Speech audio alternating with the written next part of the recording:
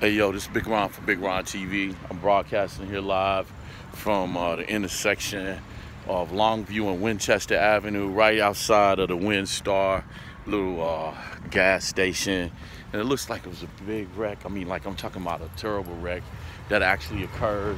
You can see like how the front is smashed in and like the airbags actually exploded.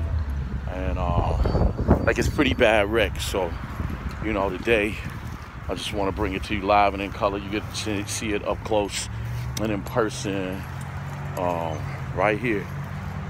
Slammed up against the pole. It's a fairly new Camaro. My God.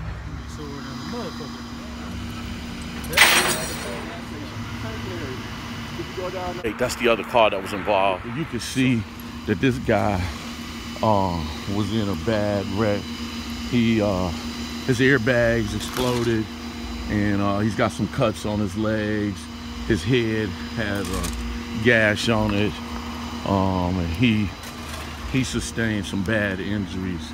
So we're just hoping that he's okay in the afterwards. But right now, we want to make sure that you understand the seriousness of the impact of this accident.